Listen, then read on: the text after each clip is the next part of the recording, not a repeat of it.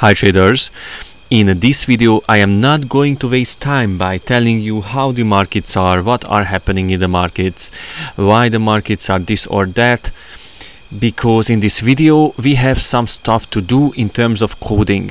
I want to catch up with some things that I wanted to implement for a long time to this great EA that we are developing here on this series, on the channel. Now, first of all, we are going to copy our code and we are going to go to ChatGPT 04 mini high, which is my favorite version, and we are going to ask some simple tasks.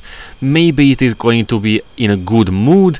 As AI systems are developing, they are more and more like humans, and they are not every time in a good mood. Sometimes they don't want to do what I want. They are lying, they are hallucinating and stuff. So let's see.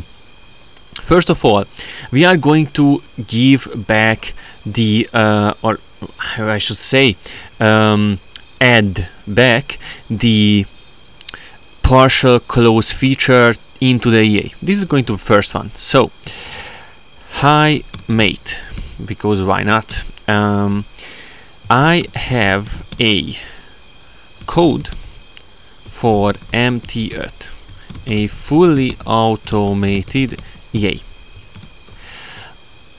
I need a partial it means a different partial close feature which is going to have two parameters inputs. One, the first is basically after x pips close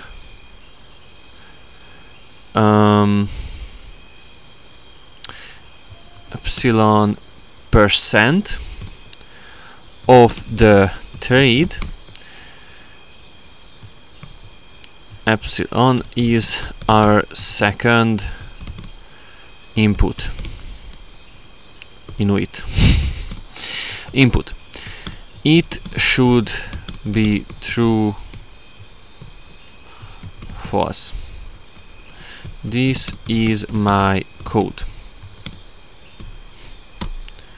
Let's go. I hope it is going to give back the full code. I highly doubt it, because they are really trying to, you know, save energy, money. But the issue is I was not promising you a coding series in this series. What I was promising is a series where I am showing how you can code with ChatGPT in an automated way. So please, not Liz, please don't don't play with me. I want the full code that I can just, you know, just copy, paste and compile. So I don't know, maybe this is going to be enough, but I am not sure. Let's hope, because yeah, so otherwise I removed a couple of parameters, because the time when we were adding those parameters, it was the worst time in EA, like in this whole EA coding history, because the EAs were really, they were just in a bad mood for to code and stuff. They were like lying all over the place. Even Cloud, I was coding, I was trying out Cloud to show you some other AIs as well, and I was coding the same system there, and it was lying so much. It was crazy. Like, of course I know because I am seeing the code and it's like just not there, but it was saying that some features are there that were actually not. They were just placeholders, and they were just like fake like inputs and stuff. Just for me, just so I am happy, and so not a great time. Okay, let's see what we have here. I copied it. We have some critical errors. No, I think it is going to be alright. Let's see if we have that. Entry, of course not at the entry. Here we are. So I want to see if it really changed anything or not. So we are at 1006 trades. Let's run it again.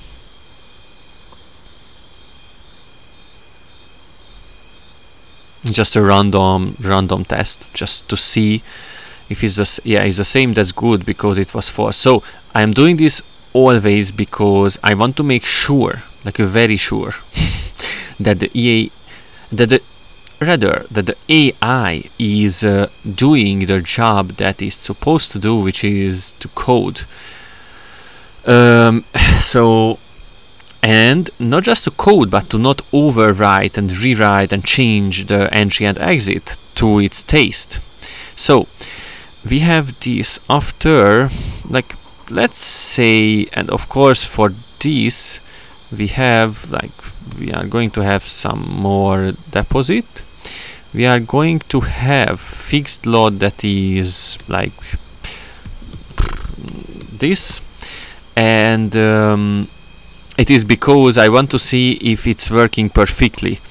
So after 10 pips, or after 20, what is our TP at the moment? Okay, not oh, sorry, I was no, after 1000 pips, close 50% of the trades. Let's see if anything changed. Really, yeah, it changed a lot. It's crazy. Okay, it was not a huge success. Like, not the parameter is probably a success, but maybe it was too fast, or we are going to see.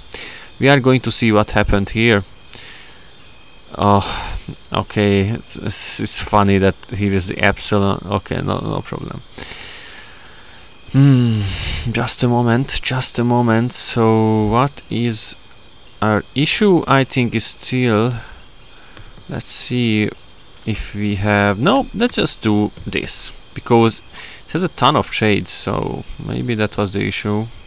Yeah, the ton of trades was the issue, because in the beginning I could have chosen a better test, or just test from this period. It would be easier for us, but you know, we have to see some other periods as well. So okay, so now we have a considerably higher amount of trades, but that's alright, because it's supposed to be. It's the ratio is supposed to be something like this.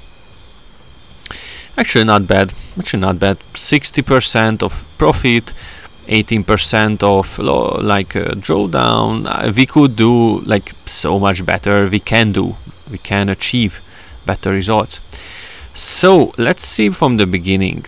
We have okay, this was hitting SL, but when we had a full, like, you know, trade with 0.06 lot, okay, it is actually working. Or yeah, it is working. All right, because we wanted exactly this. Now, just one other thing that I want to check, because it is what if we do this? So basically what we need there, if it's working, is 0.02. so we are going to see, and we need more trades as well. I think it's actually working quite well with this. I like it, but it has a higher DD, a little bit higher drawdown, so it's not the best. Oh, yeah, okay. So in, out. Yeah, okay, so actually I was let's see something, shall we? Let's see if anything changed really or not. Not really. Huh. Okay, because maybe I am like, I went crazy. Maybe I am crazy. Let's do, yeah, maybe, okay, no, never mind. I am just, oh, okay, it's okay, it's alright, it's alright. I'm just horsing around here. Now, we just need a little bit more than 33. Okay, so yeah, so it's definitely working. So in, out, and then the rest. Perfect. That is what we wanted. Now we have a partial close feature that is amazing. We love that. Cool. Now what we want, and now in this video I'm not going to do any optimization, any data analysis stuff, just with this basic one.